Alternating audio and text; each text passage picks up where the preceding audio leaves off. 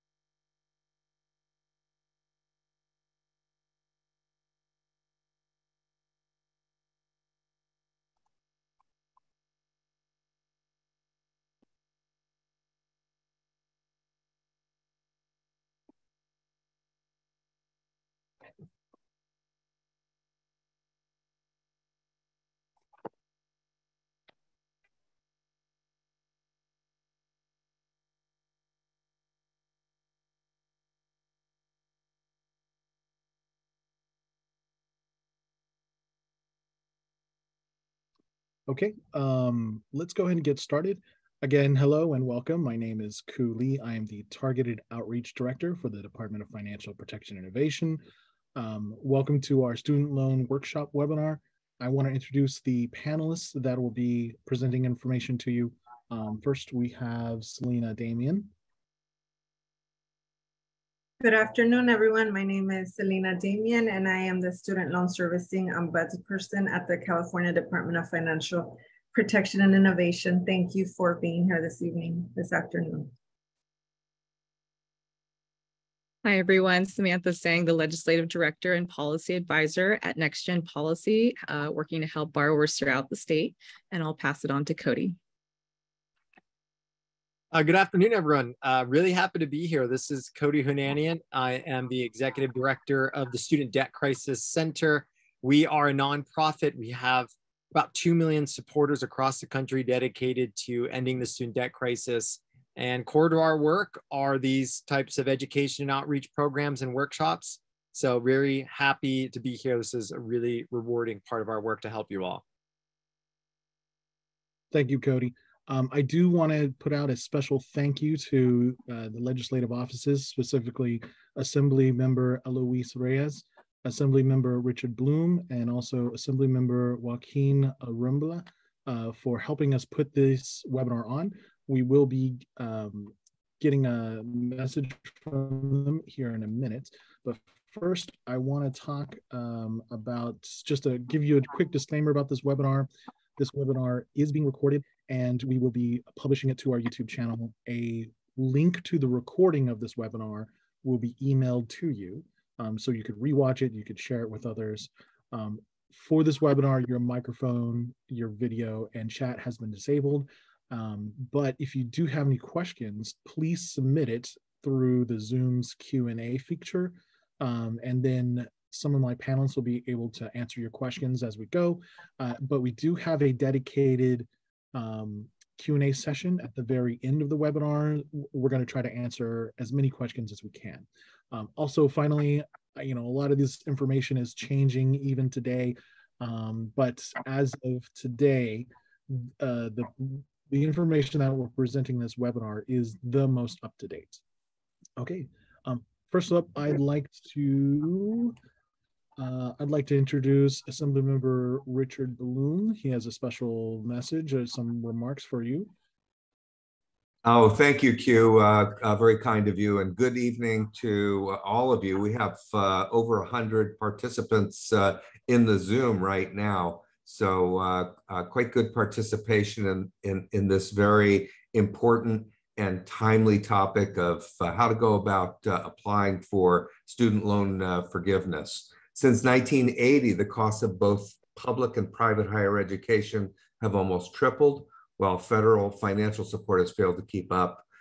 Pell Grants used to cover about 2/3 of the cost to attend a public university for a student from a working family. Now it only covers about 1/3 of that cost. So there's a huge delta there, and one that has to be covered. Today, federal student loan debt stands at upwards of $1.6 trillion for almost 45 million borrowers. And like many of you are here tonight, there are many people who need and deserve student loan relief in order to live a happier, fuller life without steep financial burden.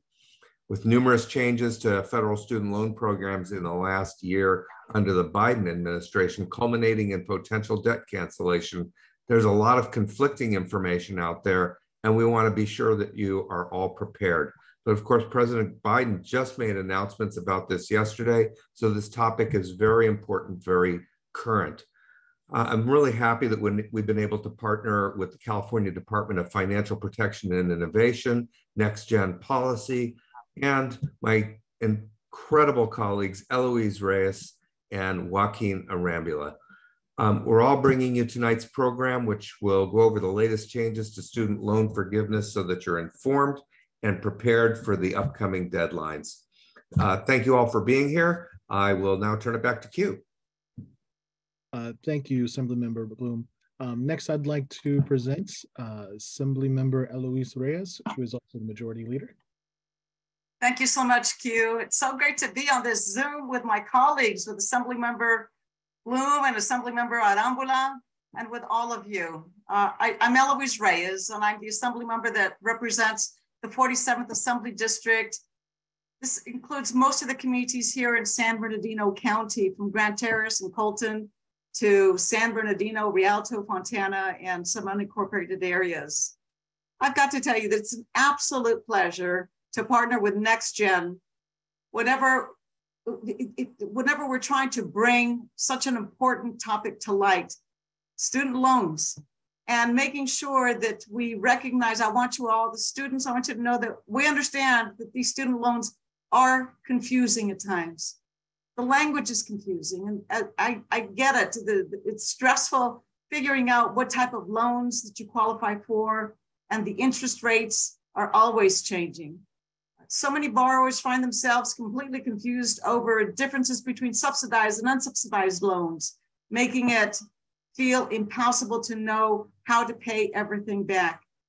This year, and I appreciate that my colleague, Assemblymember Bloom, just mentioned it, President Biden announced the loan relief program that would assist those that need it the most.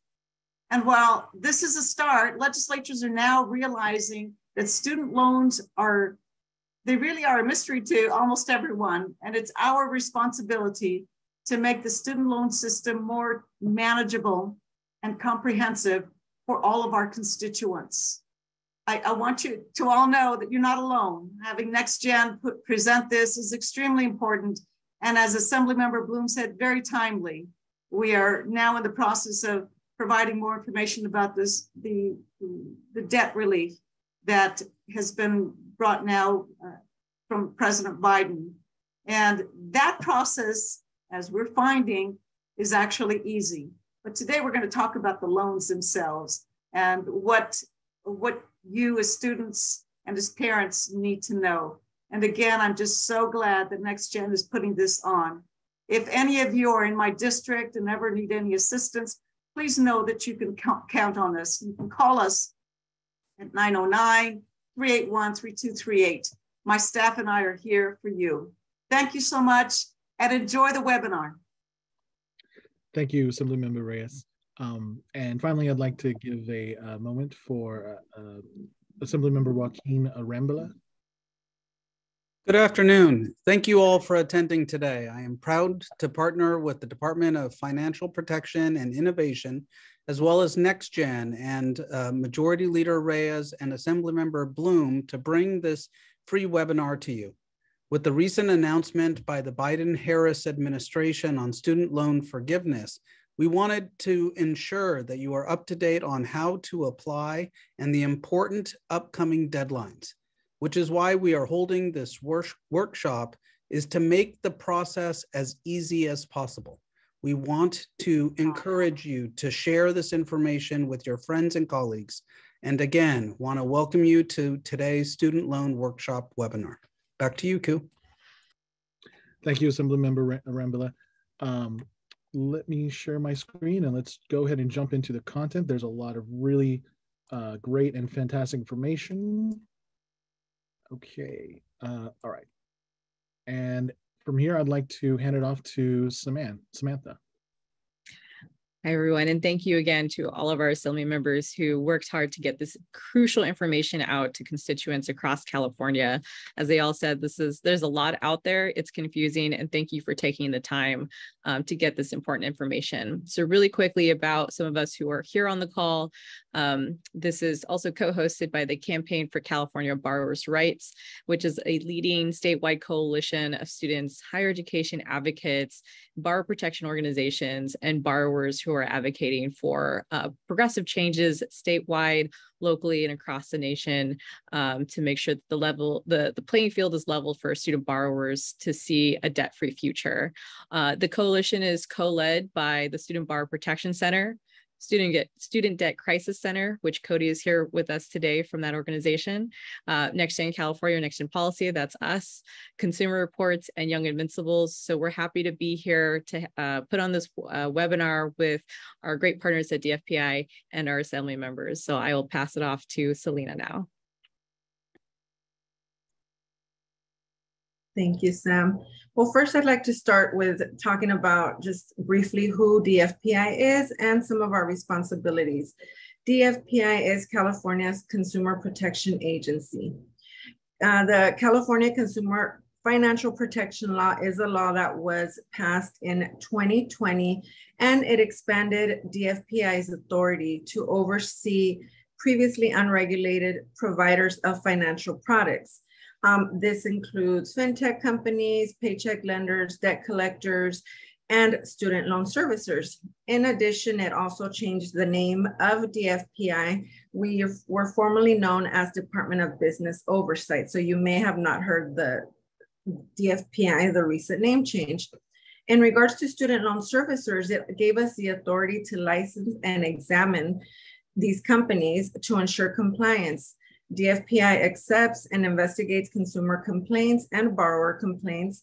We take legal action when companies are not in compliance. We conduct education and outreach such as this one to enhance consumer and borrower awareness and to protect consumers from fraud and abuse. Next, please. So what does student loan debt look like in California? There are 4 million Californians that owe $156 billion in both federal and private student loan. Most of the debt is federal loan. 35 to 49-year-olds owe the most debt on average. The average debt load of a California borrower is $37,000. And student loan debt disproportionately impacts people of color, with Black women having the most debt. Prior to the COVID-19 pandemic, approximately 500,000 borrowers were behind on paying their student loans. And as Assemblymember mentioned, in the United States, student loan debt is totaling nearly $2 trillion and is now the second highest consumer debt category after mortgages, which is why we are in this student loan debt crisis we are in. Next, please. So student borrowers do have some federal protections on the federal level. These are in the Higher Education Act, but these weren't enough. California needed to step up and provide additional protections for borrowers. So in addition to CCFPL, in 2020, California introduced and passed the California Student Borrower Bill of Rights. It was introduced as Assembly Bill 376, and it became effective January 1st of 2020. It applies to student loan servicers doing business in California, including state licensed servicers, as well as banks doing servicing. And it applies to borrowers with both federal and private loans, which is not a protection on the federal level. California is only one of 13 states that has this established advanced legislation to strengthen the oversight of student loan servicers and to protect borrowers. What does it do? It prohibits servicers from engaging in abusive, unfair, and deceptive practices. Servicers are required to work in the best interest of borrowers and provide accurate information about repayment plans, about forgiveness options, forgiveness plans, accurate information and keeping accurate account history, being able to serve borrowers and ensure that they do not fall into delinquency or default. Additionally, it established special protections for military borrowers, borrowers working in public service, older borrowers, and those with disabilities. It also established my position, the California Student Loan Ombudsperson position. As the Ombudsperson, I work with federal agencies, state agencies, agencies such as NextGen and Student Debt Crisis Center to find out what is going on, the trends, what is going on with student loan borrowers, get the most updated information with all the updates coming down from the Department of Education. I serve as that the go-between. I make sure that DFPI knows what's going on, and therefore we can protect borrowers. We can provide more oversight to servicers. I do outreach and education such as this one. I work with educational associations, financial literacy centers, any nonprofit organization that needs the support and wants to learn. And then additionally, I also work with student borrowers. On a daily basis, I answer questions from borrowers and help them understand their rights and their options. Next, please. Before we jump into the updates, I just want to give a brief overview about the difference between federal and private loans. This is going to be very important for borrowers to understand when they are trying to decide what action to take in regards to these relief and forgiveness programs. First off, federal loans. Federal loans are those that are provided by the Department of Education. Your lender is the Department of Education for federal loans. All borrowers have direct loans. These are loans that have fixed interest. You have your subsidized and your unsubsidized loans. The subsidized loans are ones where the government pays the interest while the borrower is in school. So direct subsidized loans do not start accruing interest until a borrower leaves school, graduates, or moves on if less than half time. So at that point, interest starts accruing.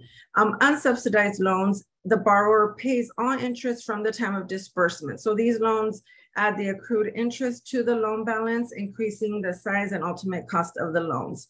But these are both federal loans. Direct plus loans, you have your plus grad loans and your plus parent loans. Both of these have fixed interest rates. They are unsubsidized and they do have origination fees. Credit check is required for these type of loans. Grad loans are available to students pursuing graduate degrees and to parents of undergraduate students. Then you have your direct consolidation loans, where a borrower can consolidate all their federal student loans into one single loan with a single servicer and a fixed interest rate. There is no cost to the borrower to consolidate, but it may increase the total balance of a loan. Then you have your FFEL, or Federal Family Education Loans. These were discontinued in 2010. But are subsidized loans made by a private lender and insured by the Department of Education. There are still many borrowers that carry these type of loans, which is why we mention them. Perkins loans are also subsidized loans, and these are based on financial need. These were also discontinued in 2017, but a lot of borrowers still carry these type of loans. Next, please. Then you have your private loans. Private loans are made by a lender such as a bank, a credit union, a state agency, or a school.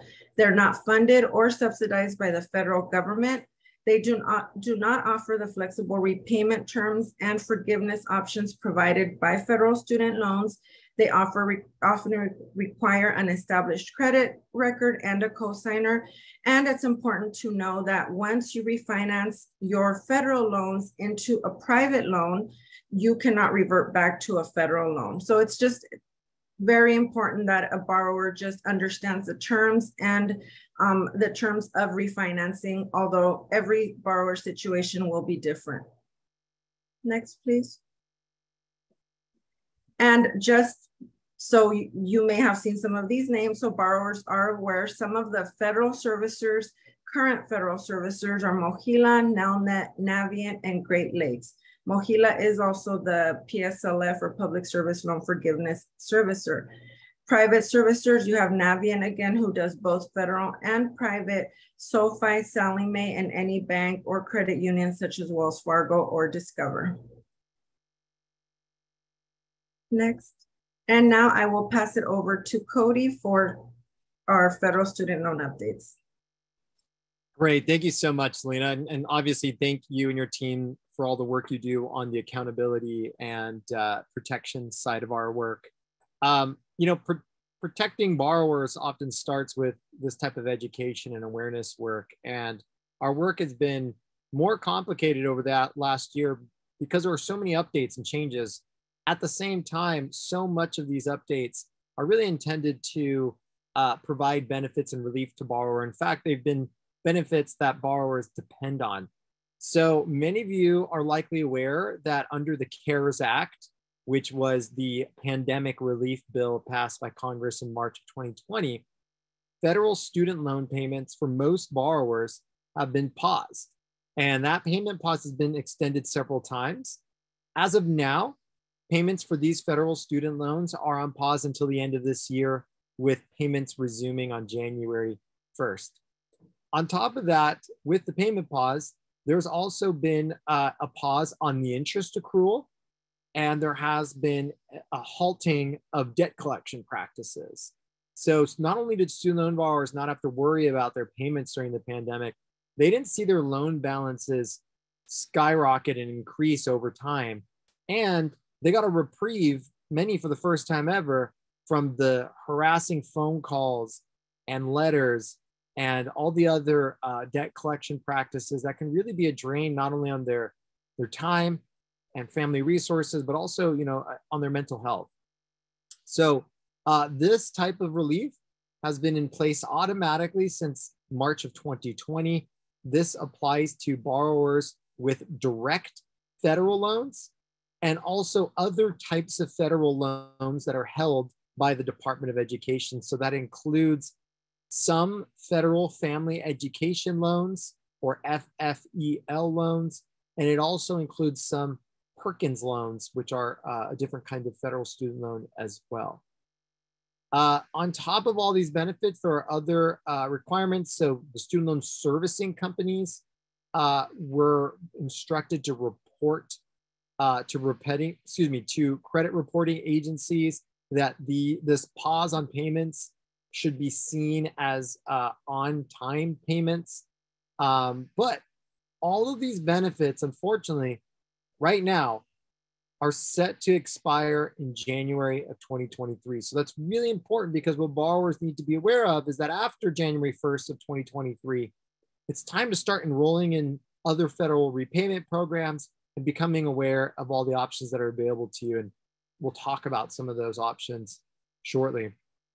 Another update, one that frankly hasn't gotten as much attention because there's so much happening around us when it comes to student debt cancellation, but the Department of Education has announced that they will be performing a one-time account adjustment for those of us who are enrolled in income-driven repayment plans. And what this means is that borrowers who have been what we call steered into long-term forbearances will be able to actually have these monthly payments count towards student loan forgiveness programs that require a certain minimum of payments to be made. That's a bit complicated, so let me just give you a quick example. A student loan borrower would, over the years, contact their student loan servicer, and they would ask for an affordable repayment plan. And the servicer could put a borrower into an affordable income-driven repayment plan. And the way these payment plans work is that after 20 or 25 years, your remaining debt is erased. Instead, a student loan servicing company would do the quickest option, which was easier for their customer service agents, and that would be to enroll someone in a forbearance, which is an emergency pause on their payments. The problem is that this time in forbearance is short-term, and it didn't get them any closer to having their student loans erased. The Department of Education has realized, okay, this is wrong. These folks have been paying for 2 decades. They should have their student loans erased if they were pushed into the wrong repayment program. So if you were put into forbearance for 12 or more months consecutively, or 36 or more months cumulatively, then you will be able to have credits counted towards these payments, counting towards student loan forgiveness. And also this type of readjustment will count for those who spent months in deferment prior to 2013. So just to summarize it, for folks who should have been enrolled in an affordable repayment program, but had their payments put on pause because a servicer told them to, there may be a chance that they are closer to student loan forgiveness under the other federal programs than they even realize.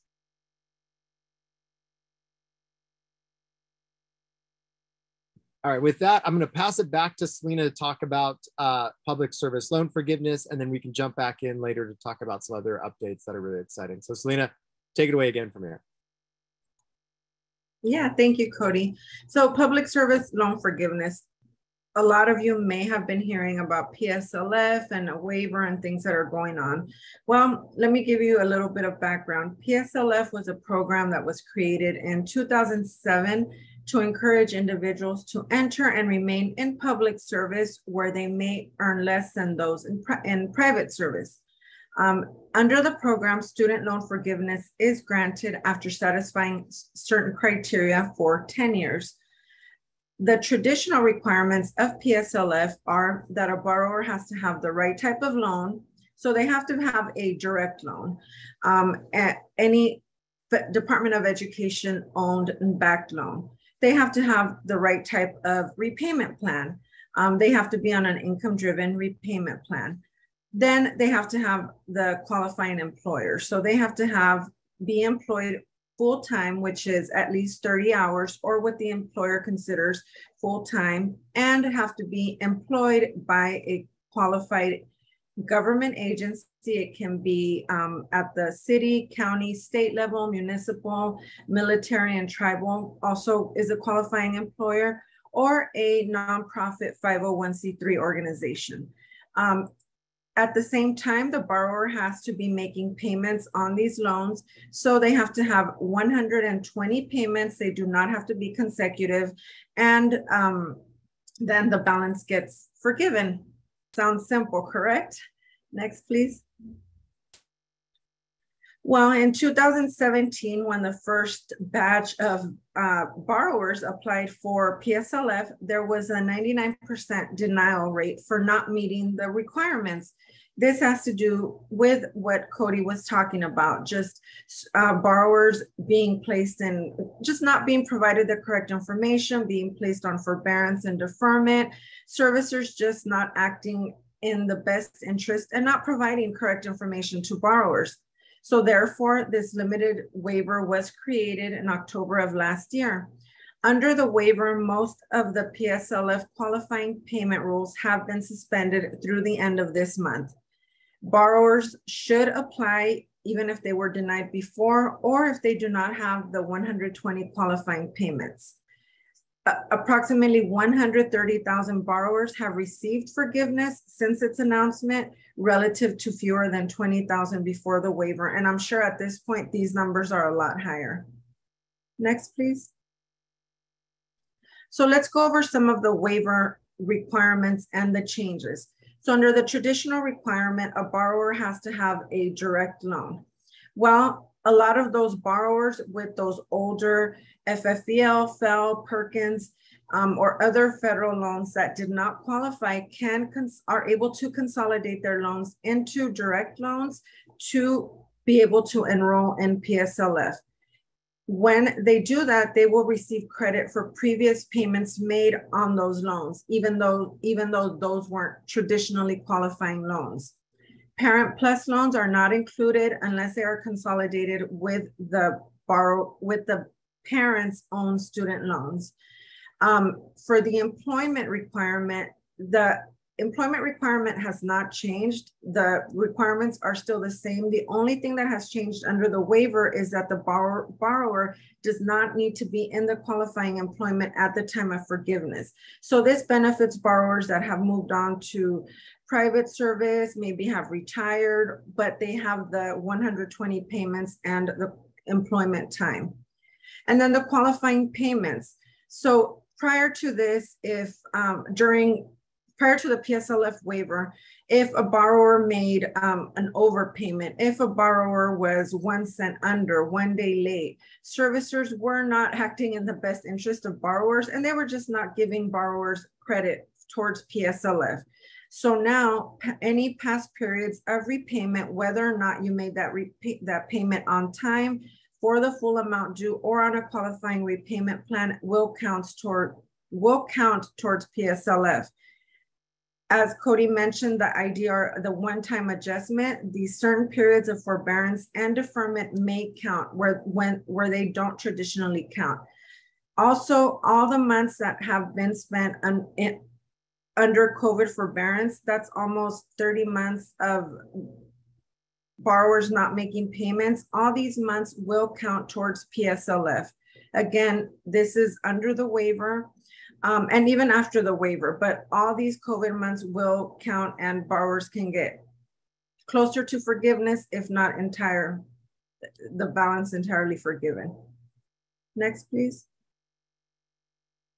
So what does a borrower need to do? Well, first of all, a borrower needs to find out if the employer is a qualified public service employer. As I mentioned, some of the requirements are government agency and nonprofit 501c3. The federal student aid, they have an employer eligibility search tool where a borrower can search for the employer using their employer's federal employee ID number. The FEIN number, you can find it on your W-2 form. You can Google the information. I help borrowers every day, help them find their employer's FEIN, but they can log on to the student aid employer search. They don't need to create an account. They can enter the FEIN and just employment dates, and they will see if the employer has already been certified or is eligible. So that means that either someone in that agency has already applied or is going through PSLF. You may not find the employer there. That doesn't necessarily mean that your employer does not qualify. It may only mean that no one has gone through the process. Then you need to find out what type of loans you have. And this is going to be important for any of these programs that we're speaking about today. It is very important that you find out what type of loans you have. I get questions every day with borrowers asking what they can do, how can they qualify, and really the first step is to find out what loans you have. Again, you can log on to the studentaid.gov page, create an account, and there you will find all the information regarding your federal loans, including those FEL and Perkins loans. You will find, you can download your aid data and you will see there whether the loan is, you will see the word direct, you will see the word FEL or Perkins to determine what type of loans you have. Then if you have those older loans that benefit the most from this waiver, a borrower has to consolidate their loans. So again, the consolidation is completed through the studentaid.gov page. At this point, they will not receive an answer. They will complete the process, complete the application, which takes about 30 minutes, but they will not get an official confirmation until after the 31st. So it's very important that a borrower uses the studentaid.gov page to do the consolidation. One note on that, if a borrower, with so many changes going on, at this point, we just found out that if a borrower consolidates their FFEL loans with direct loans, which they can do, and it's the action that a borrower has to take, they will not be eligible for the Biden relief that Cody will be talking about. So it's very important just to make sure you know that and you understand that before consolidating. Depending on the loan balance though, PSLF may be the best path for you to get forgiveness this way, or you might want to just choose to go through the relief. So Cody will talk more about that, but it's important that you understand what consolidating will do to, you'll lose out on the Biden relief if you are consolidating your direct loans with your FFEL loans. If you consolidated prior to September 29th, you're still okay, but if you're doing that from now until the 31st, you will lose out on that. So the waiver period ends October 31st. Any borrower that wants to benefit under the waiver has to start the PSLF application. They have to use the PSLF help tool to start the application. They fill it out, they will download it and print it, and then they will need to get their employer's signature. The consolidation also needs to be done on the studentaid.gov page by October 31st. So you do not have to finish the process by the 31st, but you do have to make sure that you use the studentaid.gov site to complete these actions. The next one, please. And this is just this is the actual application. So this is the one that you will be completing on the PSLF help tool. The borrower will complete basically all the information. Again, make sure that you have those FEIN numbers correct. If you do it through the self-help tool, it will actually upload that information for you, and you'll be able to verify that they are a qualifying employer. When you print this, you will have to download and print this application. It's just very important that borrowers make sure that the information is neat, the dates are complete. You don't want to have a denial or a delay because your employer wrote the month and year and or just a year. Make sure that the information is legible. You will be requiring an actual signature. So these do need to be printed and sent to your employer. If you are not able to get in touch with your employer or they're not being responsive, please feel free to reach out to me. I can try and contact them for you. If they have already closed or are out of business, there is an option where you're not able to submit the signature and you will have to submit documentation. But again, that process will delay the process a little bit more because they do have to verify that information. So just try your best to get these signed and just make sure they are clear and legible. Once you're done with these will get mailed or uploaded to Mohila, who, as I mentioned before, is the PSLF servicer. So again, this is for the waiver ends on the 31st. It's very important for people to know the program is not ending. The program will continue with those traditional requirements. So right now, those that we urge to take action or we recommend really look into this are those that have been in public service for many years, that have been paying on their student loans and have not applied before or applied before. But even for those newer public employees, go ahead and apply just to make sure you're on track and you're certifying. But don't worry, you will not lose out after October 31st. And the next one, I believe now we're jumping into the student debt relief. So now back to Cody.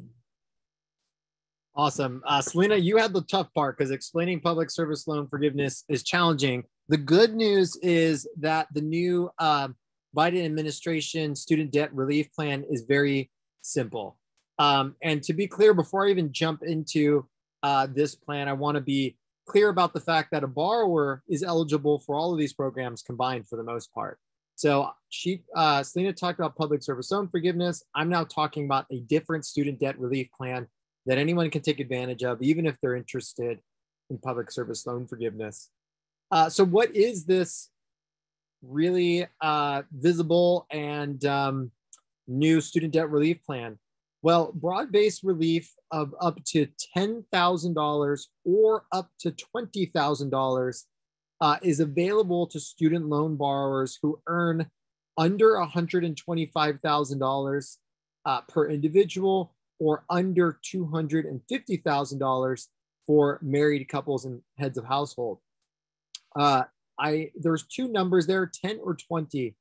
What matters is if you received a Pell Grant of any size and at any time during your college education. So a Pell Grant recipient is eligible for up to $20,000, while a borrower who has student loans but never received a Pell Grant is available for student debt relief up to $10,000. And I want to be clear about one other thing, because I've heard this come up several times.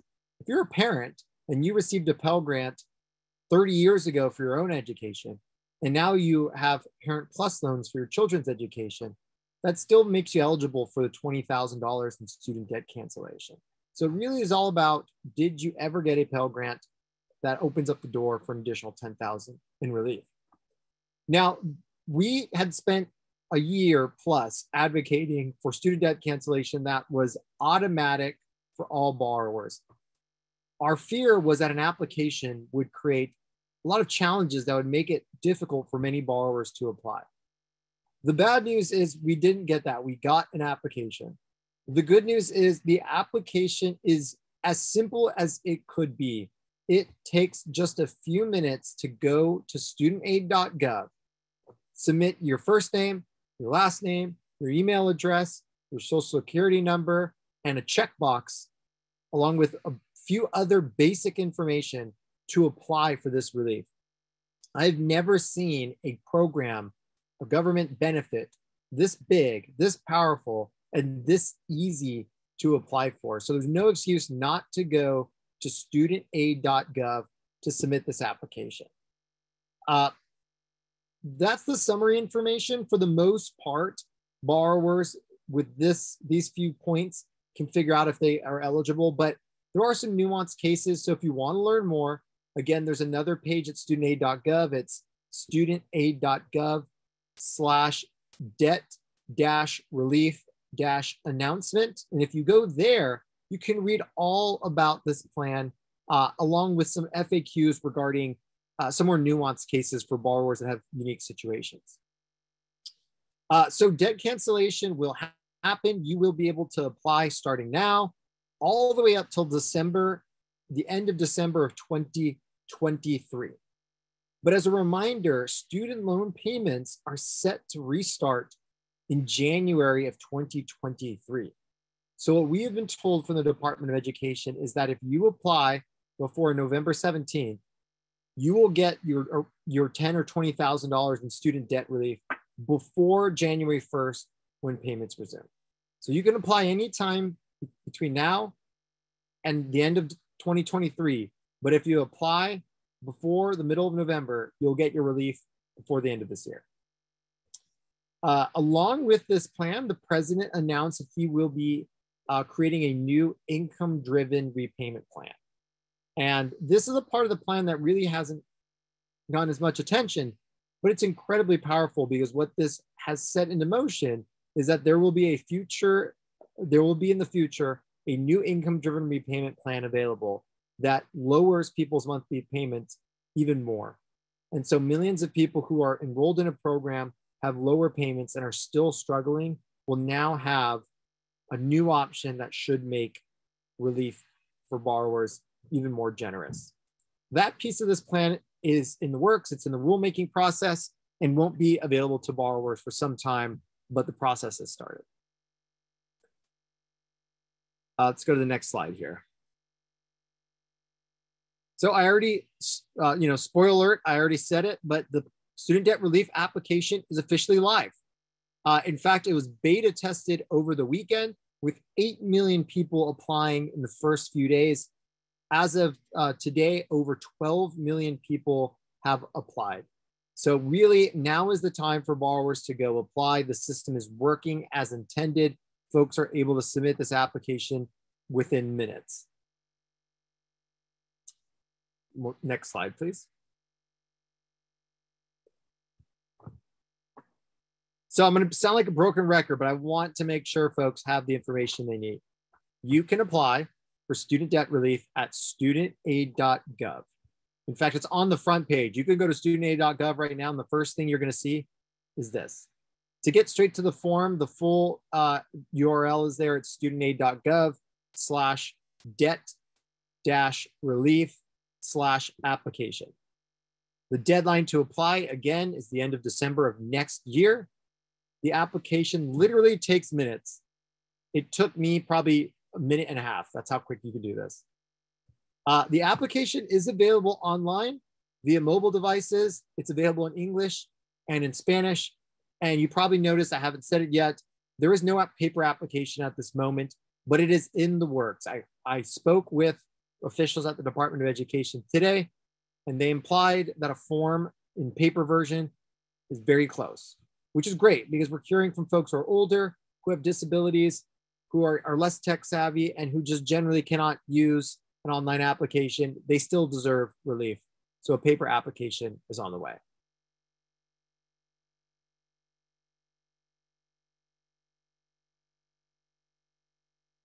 All right, and I kind of alluded to it, but this is what you need to apply.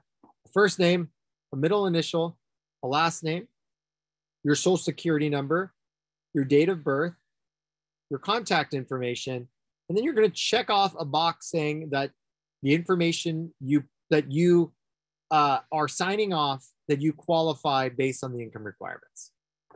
After you apply, you will get a confirmation email. I got mine within seconds saying you have applied. The Department of Education on their end will verify your eligibility. They're going to determine the level of relief you are qualifying for based on if you received a Pell Grant or not. And for some borrowers, they may reach out for additional income information. So what that means is, even though you apply and you get the confirmation email, keep an eye out for an email from the Department of Education. They're going to randomly audit these applications and choose some folks to submit income information. You may be that borrower. It will be easy to submit this information, but if you forget to respond to this email, you'll be missing out on relief.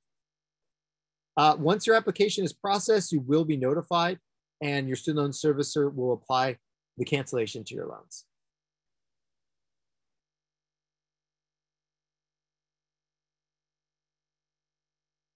Now, nearly all federal student loans are eligible for this kind of relief, but I want to go through with a little more detail.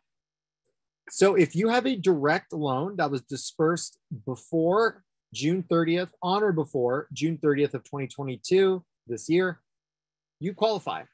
Direct loans can be subsidized, unsubsidized. They can be direct loans for parents, direct loans for graduate students, and they can be consolidated direct loans as well. Direct loans are newer student loans. These are the types of student loans that all borrowers have received since 2010.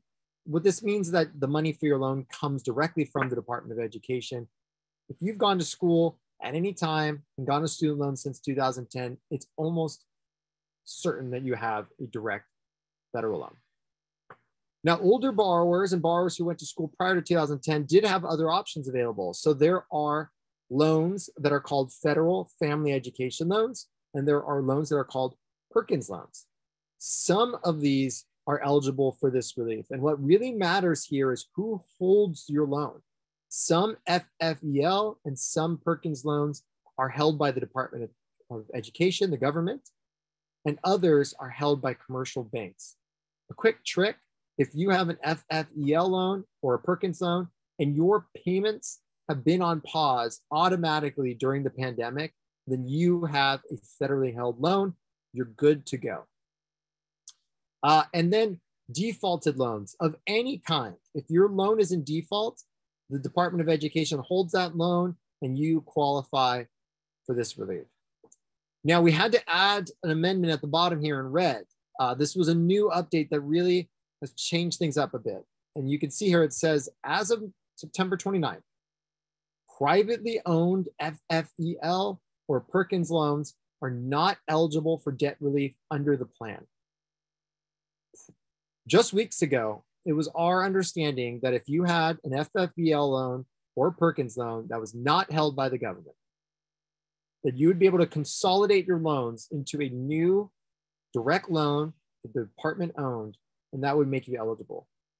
That is no longer the case as of 9/29. And I can get into a whole conversation about why that's the case.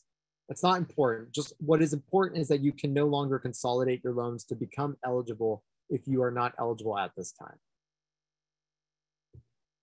Next slide, please. So anytime there is really important, awesome news for borrowers, there's also really bad, terrible scams out there that are trying to take advantage of borrowers. We tend to call these debt relief scams. So these student loan scams will reach out to you by telephone, by email, and by mail, and they'll often look very official. Some, if they're illegal, will say they're working for the Department of Education. As a reminder, the Department of Education will never call you. They'll never contact you via social media. They will interact with you through the mail and through your online accounts and through your student loan servicer. These scams are often too good to be true scams. These are people who promise to immediately eliminate your debt. And of course, it's often for a fee. We did research a few years ago. We found the average borrower spent $600 on these scams for either services that were useless or services they could have done themselves online at the Department of Education. They also will make all these too good to be true promises. They'll say that you have special access to repayment plans that will seriously lower your monthly payments. They'll offer to consolidate your loans or act as your representative, or they'll sign you up for some sort of subscription service to manage your debt. None of these things are necessary. A borrower who wants a lower monthly payment or wants to apply for loan forgiveness can go to their loan servicing company or the Department of Education directly at no cost. And the last two red flags, again, they'll ask for a payment. They want a fee. None of this costs money. All of these federal programs are your right as a federal student loan borrower. And they often want your information. They want your ID, your username, your password, your personal information. All of these are red flags. So I'm just going to say it one last time because I can't say it enough. You can do this all yourself online at the Department of Education or with your student loan servicer. You virtually never have to pay a professional for student loan services, especially if you have a federal student loan.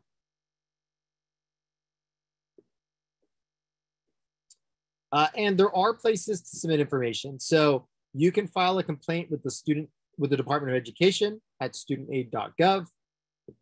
You can submit a complaint with the Consumer Financial Protection Bureau at consumerfinance.gov. And of course, we have Selena and our friends here from the California DFPI at dfpi.ca.gov. And I would always encourage a borrower to submit a complaint with all of these agencies. Not only can some help, but the only way for them to perform their enforcement actions and to hold student loan companies accountable is to get information from borrowers who are actually impacted. All right, that was a ton of information. And now we can jump into questions. I'm excited. Okay, thank you, Cody. I know that's a lot of information. We have about 5 minutes for questions. Sam, do you have some questions lined up for us? Yeah, thanks everyone. So we'll try to get through these as fast as we can. So we had an earlier one about Biden's announcement. So someone mentioned in January, they heard that in January, if someone pays a minimum payment, they won't be charged to interest. I think what this person is asking about, and we didn't get to touch on it, so about the new IDR plans that came along with President Biden's announcement around debt cancellation. So I don't know if Cody or Selena, can you mention just something what we do know about the potentially proposed IDR plans that are coming up? Yeah, I can start here. And Sam, I think your intuition's correct there. So there will be a new income-driven repayment plan available. It is not currently available, and it will not be available in January when payments begin. It is going through a rulemaking process. So this will be something for borrowers in the future. But what this borrower is getting at is the way this plan is designed is that when a borrower is enrolled in an affordable repayment program, traditionally, their payments can be so low that interest is accruing on their account. And so a borrower would see their loan balance grow over time, even though they were enrolled in a program. And that completely defeated the purpose of the program, because you would instill a bunch of fear and distrust in a borrower who is actually doing the right thing. The new program, you can lower your monthly payment, and no matter how low your payment is adjusted under these programs, you will not have interest accruing on your account. So borrowers who do everything right will no longer be seeing their loan balances increase instead of going down. So stay tuned. That will not be available on January 1st, though. Thanks, Cody. All right, we get a lot of these questions around public service loan forgiveness and kind of the requirements around them. So we get this question pretty often, but can you make more than 12 payments a year, or just more payments than the 120 that's required? No. So the way the public service loan forgiveness program works, that you have to make 120 qualifying monthly payments, but you cannot make multiple payments in a month or one large payment to get ahead. So when we say 120 monthly payments, that means that you have to at least be making payments for 10 years, right? That's 120 months. So, we hear that question a lot, Sam, you're right, but borrowers should just, under these programs, pay what is asked of them. And there's really no incentive, I guess, to pay more than is asked of you if you expect to have your student loans forgiven after 10 years.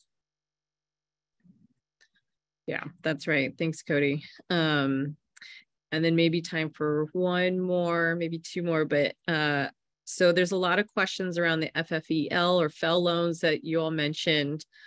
So let's be clear about how can folks find out if they have an FFEL loan that is eligible for, let's say, for forgiveness here. So how can we figure out if they have the privately held one or the publicly held one, and which one kind of, again, applies for which debt forgiveness?